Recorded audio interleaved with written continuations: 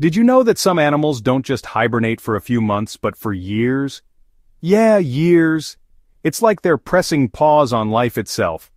Let's slow down and dig into this because the science is pretty wild.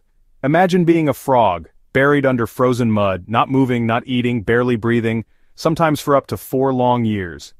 That's the wood frog, a hibernation legend.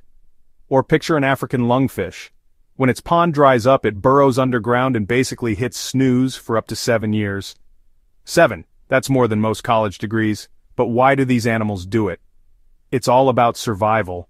Sometimes the environment just sucks. Too cold, too dry, no food. So these animals slow their metabolism way down, their heart barely beats, and they use almost no energy at all.